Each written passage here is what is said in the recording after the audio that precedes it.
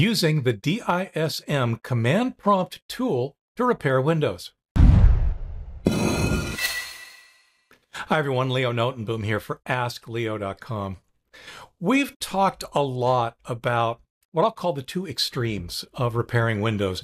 There's SFC, the System File Checker, which basically does what its name implies. It runs through and makes sure that a number of files within Windows are what they should be and haven't been corrupted by malware or replaced or whatever. At the other end of the spectrum, of course, are refresh and even reinstalls of Windows, which basically replace the entire operating system with a fresh copy. In the middle, from my conceptual perspective, is this thing called DISM. It's the Deployment Image Servicing and Management tool, which is a whole lot of words for actually a tool that you and I would rarely use, only in this repair scenario, but that in fact is used very heavily. As its name implies, it is a tool that can create images of Windows. In fact, if you've ever downloaded Windows from Microsoft directly, that ISO or whatever you got was probably created by a run of DISM. However, DISM is useful for much more than just creating and managing images. It's actually a very useful tool for managing a running copy of Windows, including fixing a certain class of errors that you may encounter. Let's have a look at how that works. So we're here over in Windows 11. I am right-clicking on the Start button and clicking on Terminal Admin. You may see Command Prompt, you may see PowerShell, you may see Terminal. That's fine. All three of them will work. What's important is that you do the administrative prompt or the administrative version of those tools. In my case, Terminal comes up right away with Command Prompt. So the first tool we're going to use is DISM/online/cleanup-image/CheckHealth. Again, that's a whole lot of words. What it really means is /online is the option that says we're working on the currently running version of Windows. /cleanup-image is kind of the class of operations we're going to be performing here. It's all about cleaning things up.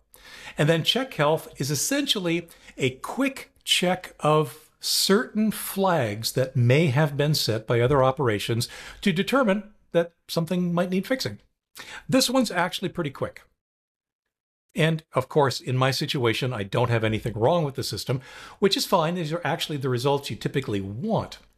But there's nothing wrong here, nothing to see. The next level of running the same tool, again, is DISM Online Cleanup Image, this time ScanHealth. I'm going to go ahead and fire that off because this one can actually take a little bit of time. This is doing a much more in-depth search and scan of a number of files in your Windows installation.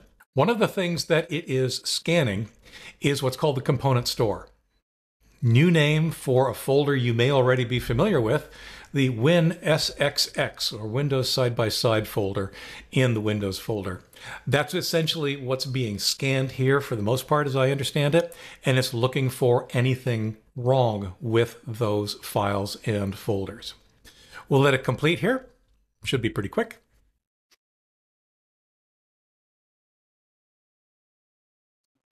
And we're done.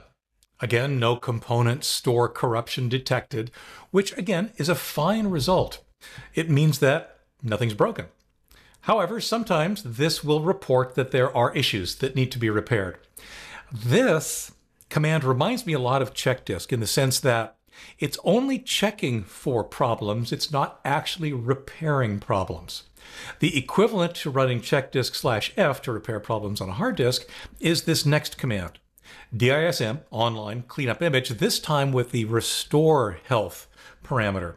Go ahead and start that because it too will once again scan the component store and repair anything that it finds is wrong. But it's essentially the same scan as before. What that means to me is that while the ScanHealth option is interesting, I would probably skip right to the Restore Health option, simply because if it's going to take a little bit of time, how about it only take a little bit of time once? So we'll let this complete.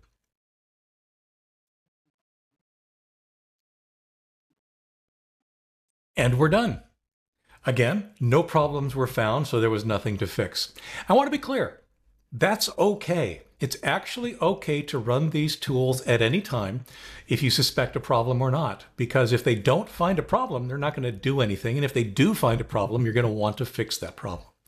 So this is DISM, another tool in your toolbox. When I encounter problems that I suspect are system problems, the steps that I would follow are these. I would start with the System File Checker, SFC. It's going to scan a certain set of files to make sure they are what they are. I would then run the DISM commands that we've just discussed. If that doesn't resolve the issue, then, again, assuming that I believe it to be a system problem, that's when I'll start investigating the possibility of running a refresh install or even a complete reinstall of Windows.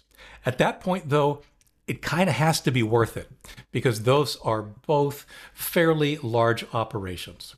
I hope this is helpful. I hope that sometime in the future, it turns out to be something that helps you resolve a problem in Windows.